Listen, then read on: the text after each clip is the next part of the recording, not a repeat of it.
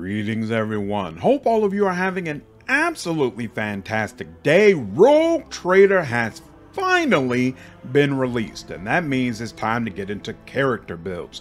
Super excited about this, and I would love to hear what builds all of you are running for your first playthrough. Let me know in the comments below. In case the information here is confusing, there are 3 links in the description to help you. One is to a spreadsheet that lays out all 55 levels of this build. There are also 2 links to my mechanics breakdown for the Officer and Master Tactician archetypes, which Lord Highlander will be using. If none of those resources or my video answers your questions, please leave me a comment down below and I'll be happy to help. My first set of builds will be for the characters I plan to use in our Imperialis Let's Play run. The first episode of it should have dropped earlier this morning, and there'll be a link for it down below. Let's start with my main character, Lord Highslander. He deeply believes in the Imperium, so I have selected Imperial World as my home world, and this lets me take a +10 bonus to Fellowship right off the bat, along with access to a couple of useful talents that we'll talk about later. His origin is noble, and this provides me with the You Serve Me talent, which lets you designate one character as your servant, providing them with a bonus to characteristics and critical hit chance when attacking an enemy you dealt damage to last turn. You should always use this on your best damage dealer, and whenever possible, the 2 of you should attack the same target. Noble completely revolves around buffing your servant, which makes it a perfect complement to our Officer archetype.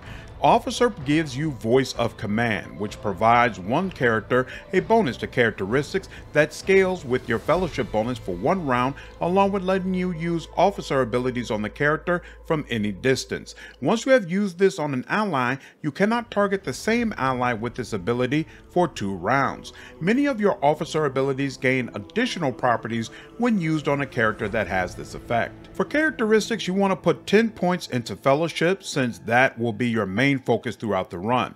Then you also want to put 10 points into ballistic skills, since you're going to be a sniper, and then finally put 10 points into willpower, since it comes up in multiple conversations. Long-term, dodge doesn't matter to you, so perception isn't worth investing in, and your character will automatically go first, so agility doesn't help that much either. Keep this ranking throughout the game, so increase Fellowship whenever possible, then ballistic skill, and then willpower. At level 2, you are able to increase 1 skill.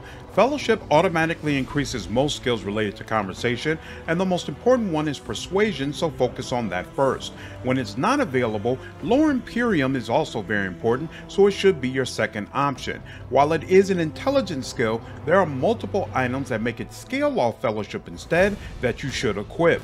At level 3, you get Bring It Down, which gives one character an extra turn with limited action points and no movement points. This is a perfect way to let your main damage dealer pump out even more carnage. If they kill an enemy while under this effect and Voice of Command, then they'll receive additional momentum. At level 4, you get your ultimate ability, Finest Hour, which grants one ally an extra turn with full action and movement points. There is also no attack limit during this turn. Bring It Down on steroids, this ability is fantastic and can really turn the tide. Level 4 also provides your first opportunity to choose an archetype talent, and I would start with Commanding Voice, which most importantly extends the range of Voice of Command by 6. As a sniper, you'll be way in the back, and deploying VOC from that distance will be very important. Remember, once VOC connects, all of your officer abilities will automatically reach your ally. At level 5, you can pick from a list of common talents, which means archetype talents aren't available in this menu. I would select the noble talent You Do Something, which is triggered when you use an ability on your servant and provides them with +1 AP on their next turn. Again, your servant should always be your highest damage dealer, and this will help ensure they have enough action points to work with. At level 6, take Seize the Initiative, which gives you an extra turn at the start of combat, and you can only use officer abilities during that turn. This talent has priority over almost everyone, including bosses and grand strategists if you have one on the team. You get 2 action points, which allows you to use Bring It Down and ensures that the person you want to act will always be the first person to act in combat. Spectacular. At level 7, you get to select your first ability, and I would take Move, Move, Move. Bring It Down provides no movement points, and if your damage dealer is out of position, it can render that ability irrelevant. Move, Move, Move allows you to navigate your damage dealer into position first, and then give them an extra turn for maximum effectiveness. I would also take the Imperial World talent, Ready to Serve, which is triggered when you affect an ally with a non-damaging ability and increases their resolve by half your fellowship bonus for 1 round. Resolve has a big impact on how much momentum you generate, so it's helpful to stack it high, and this will help you do that. At level 8, take Lasting Impression, which allows a character to keep half of the bonuses from VOC until the end of combat. Once you use VOC on a character, you cannot do it again for 2 rounds, and this will help your damage dealer maintain high bonuses during that cooldown period. At level 9, take the first ultimate ability upgrade, which will provide extra damage that scales with your fellowship bonus, and the target will gain the effect of VOC until the end of combat. Fantastic all the way around. At level 10, you'll be locked out of increasing persuasion and fellowship, so remember to switch over to Lore Imperium and ballistic skill. At level 11, take Focus, which is triggered when you use an ability on an ally and provides them with a bonus to perception and ballistic skill equal to your fellowship bonus. In this run, my main damage dealers will be Argenta and Ulfar, so this is perfect. Speaking of which, at level 12, pick up Take Aim, which allows one character's attack to ignore cover and have double the effective distance. This is fantastic for Argenta, whose starting bolter is rather unimpressive at long range. If that ally is under VOC, the attack will also ignore the enemy's dodge rating, and the damage cannot be reduced below a percentage amount that scales with your fellowship rating. You should also take the Imperial World talent No Heresy, which will give you a 10% increase to critical hit chance and armor against Xenos or demonic creatures, while providing your allies with half of those bonuses. The drawback is your lower Xenos and lower warp scores are reduced by 200, but you weren't going to specialize in those areas anyway, so this is irrelevant. At level 13, take No Respite, which is triggered when you grant action points to an ally with an officer ability and gives them a +1 bonus to all characteristics for every AP gain until the end of combat. If you are consistently buffing the same character, the bonus will stack up very nicely. At level 14, take the Noble talent Kill It. This gives you 1 AP every time the servant kills an enemy you dealt damage to last turn. Extra AP is always a good thing. Finally, at level 15, take Upgrade 4, which provides an AP and MP bonus every time the targeted ally makes a kill.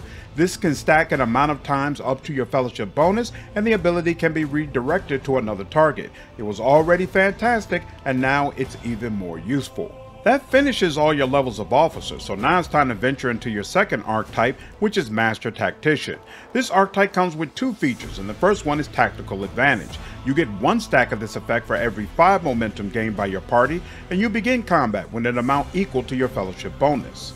You also get Press the Advantage, which gives you 4% additional damage for every stack of tactical advantage you have, and you lose half of those stacks. Officer already ramped up how much momentum your party gains, and this archetype will do the same thing, so this is a monster ability that significantly increases your damage, especially after it's upgraded. At level 17, take Inspire, which provides a character +1 damage and 1 additional damage point for every 10 stacks of TA, but you also lose half of your stacks. This effect stacks and lasts until the end of combat. Also, if your target uses Heroic Act before the beginning of your next turn, they regain 25 momentum. You can use this on yourself, but I would recommend using it on your main damage dealer every turn to stack that bonus as high as possible.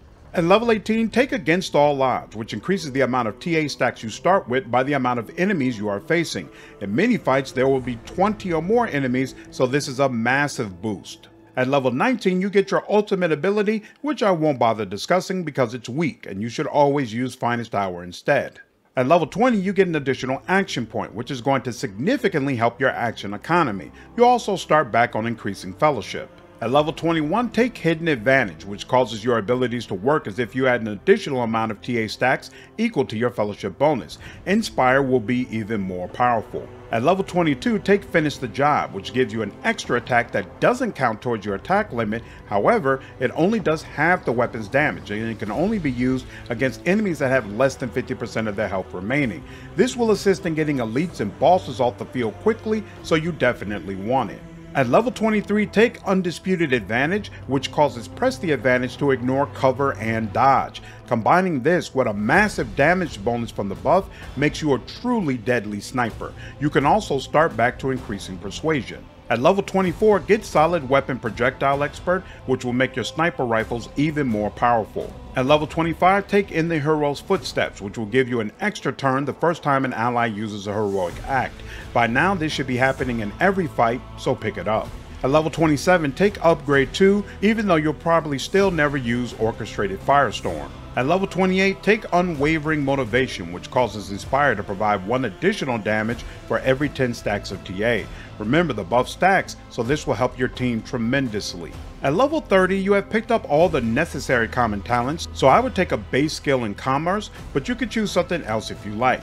I haven't played Act 4 yet, but it just feels like Commerce would be useful to have at that time. In addition, pick up Linchpin, which will give one ally a really nice bonus to resolve, while also increasing the rate at which you gain TA stacks. At level 31, I like picking up Ally Coordination, since it will limit the amount of friendly fire Ulfar and Argenta do during burst attacks. At level 33, Joint Offensive will give you an extra TA stack every time you attack. Definitely worth the pickup. At level 34, I take Advanced Skill Commerce. Finally, at level 35, pick up the 3rd upgrade for Orchestrated Firestorm, but still, it's not all that useful, so I would avoid deploying it in combat. Needless to say, your first Exemplar talent should be Eager Subordinates to give allies a 15% bonus to damage when giving them extra turns. I would also pick up Heroism, which causes your next attack to cost 0 action points whenever a heroic act is used in combat by any character. At this point in the game, you should be able to trigger this all the time. And then finally, I'd also pick up Heroic Inspiration,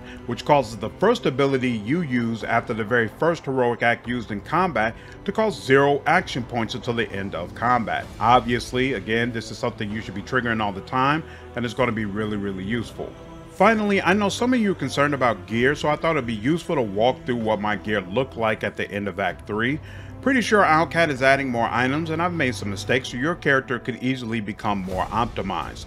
For the goggles, I have Commander's Monocle, which is triggered when an ally under my voice of command makes an attack during an extra turn, and it adds a percentage damage increase equal to 3 times my fellowship bonus.